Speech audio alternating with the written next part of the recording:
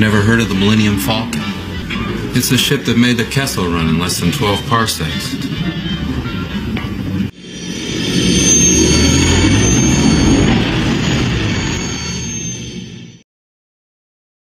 We would be honored if you would join us. Hey folks, thanks for joining in for another Star Wars toy review. It's not an action figure. Earlier on the week, I finally got around to reviewing the Klatooinian Raider on the single card. If you want to check that out, I'll leave a link at the end of the video.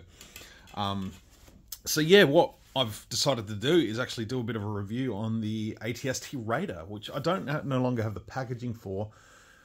This one, you know, I've had since it was released. What was that, 2019 or 20 now? It's yeah, it's been some years. I did do a review back when I was doing Star Wars Go Figure podcast. I did a review for that channel, but that has been lost to time and history. So I decided to take a look at, you know, a pretty damn cool piece of Star Wars 3.75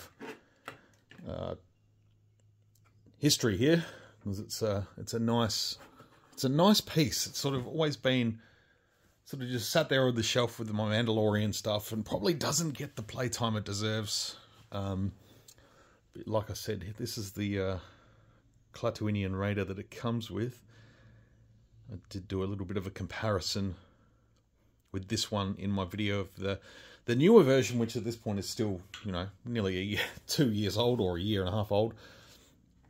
But yeah, speaking of old, this ATST is a repaint. I don't know if you can see right in the corner there. That's the same ATST build. This one's just got some added stuff, different paint deco. It's still pretty awesome. But obviously coming from the season 1 episode, episode 4, chapter 4 of The Mandalorian season 1, he does struggle to stand a little bit still. I actually did fill some of the joints with super glue back in the day. This thing is notorious for not standing.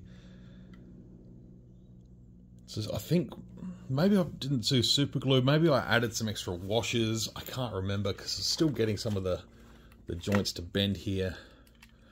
But yeah, sometimes those screws in the legs, you just got to tighten them up a little bit. No, so that's all still working. That's still working. Maybe I did that with my Endor one. So this guy's still flexible and posable and everything. So I'm just going to sort of shuffle around here to this side. You can't see me, but that's fine. So we sort of get a look at all the details in this guy. All the different markings and weathering. I think it's really, really nice. I love you probably don't recognize him because of his red leg.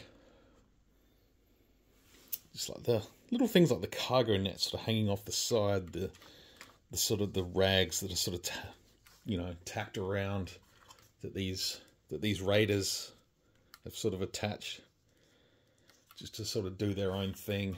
You know, obviously it was an ex-Imperial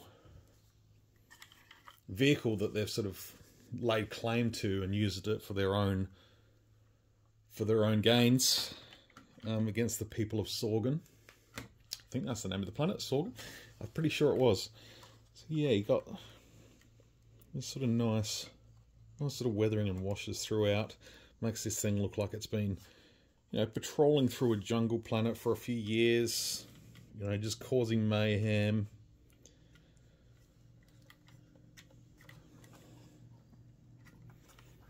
At one stage I did have a little red battery light inside the head.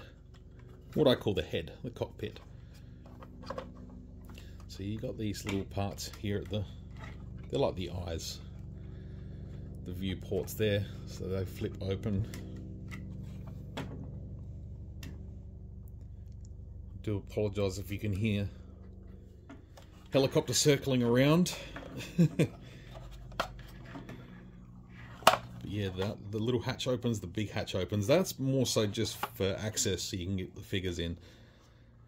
But even then, sort of the weathering around all the insides is great. the two little chairs. I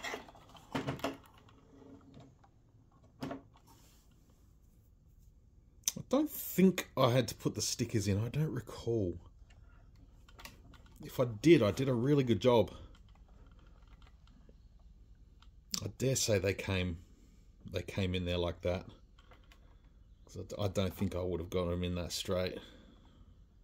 But you can sort of see the sort of dirt and stuff. Like these guys just get in there with muddy shoes. They don't care. There's no courtesy. Some more. Stay open. There we go. Some more. This little skull sort of signet there. They've got all their little markings and stuff. So you get really nice details on the inside there.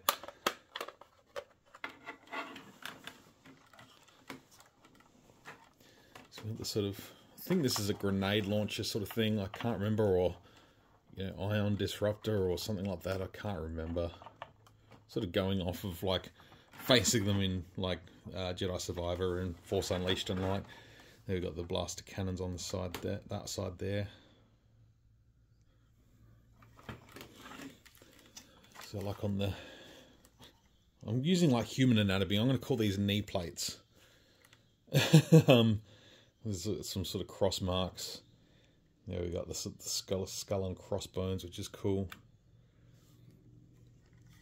But yeah, it looks like these guys have literally just taken to it with buckets of paint. Just gone, no, we're going to slap all our markings on it and do what we want to do.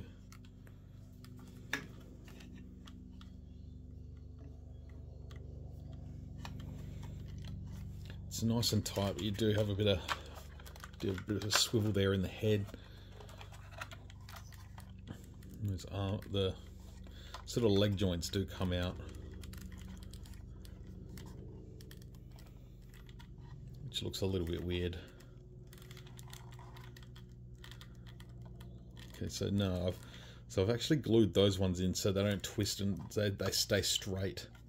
Just because they were quite loose. The top heaviness of the canopy and the cockpit sort of weighed down at the front and sort of caused that to sort of dip down a little bit more than it needed to. Even still, it's still a little bit on the heavy side, but it's not so bad. Once he's on level ground, he holds on pretty well. Yeah, I just really like the look of the weathering on this one. It's a nice piece. Sort of people that sort of passed on it back when it's originally released were sort of clamoring for it afterwards. It was the same with the Lego version. That sort of came and went, and then everyone was sort of after it after the fact. I don't think I hung on to my Lego one. I think I'll let that one go as well.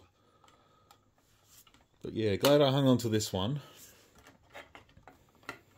Just add something a little bit different to the display, like got the Return of the Jedi one as well, which is nice. Never got the Hoth one, which I think was the same molds. This one has been released again recently with Chewie in Vintage Collection. It's same mold, not the same deco. It's the sort of Return of the Jedi one, which is had its re-release again. I haven't felt the need to get a second, although it would be nice. I've always got a little bit of shelf space. The thing I like about it, you can get it on a shelf. It doesn't take up a great deal of real estate in terms of area, but if you've got taller shelves, like I do, so if I pivot around, he sort of sits in the back corner there, so he takes up a lot of the unused vertical space on the shelf, which is really nice. Always a bonus.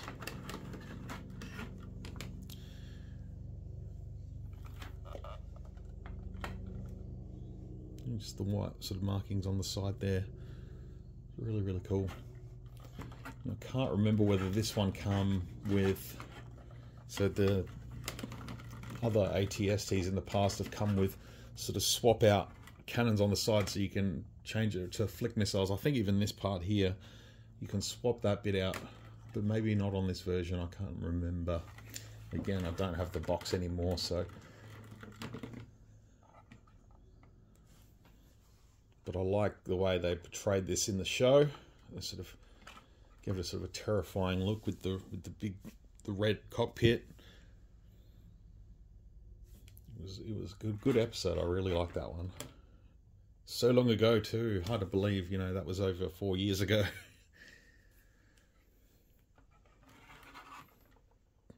But yeah, this is one I've been just, you know, I've had it for a long time, and I thought, no, it's time to do a little bit of an overview. I never did it before, except for, like I said, on my other channel that I no longer have. Yeah, I hope you enjoyed taking a look. So I'm pretty happy with it. I've got a couple of these Clatoonians now, so just sort of filling up the space around his feet a little bit.